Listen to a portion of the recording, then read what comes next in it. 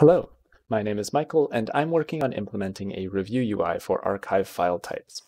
In my last demo video, I showed how my changes allowed users to click on an archive attachment and have the server print out its contained files.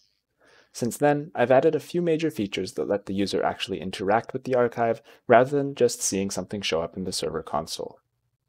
First, I added support for tarballs rather than just zip files, so if I click on this attachment, the server will be able to correctly read and parse the tarball.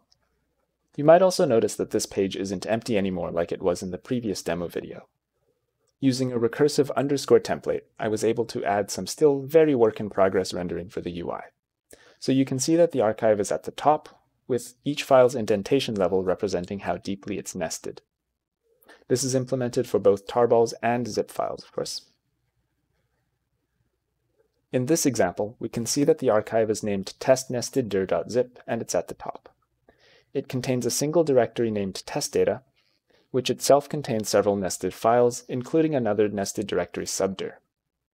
Each file has a compressed and actual size in bytes, but directories don't, so those cells are left blank. Moving on, the next major feature I implemented was the ability for users to download individual files contained in the archive. I can do this with a test image by clicking the download icon, and then I can open the picture in an image viewer.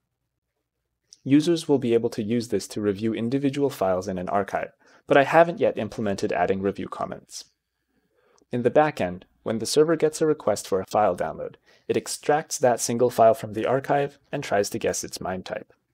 If it can't give a good guess of the MIME type, then it'll just default to octet stream. That's all for my changes since the last demo video. Thank you for watching, and I'll wrap up this project in demo video 3. See you then.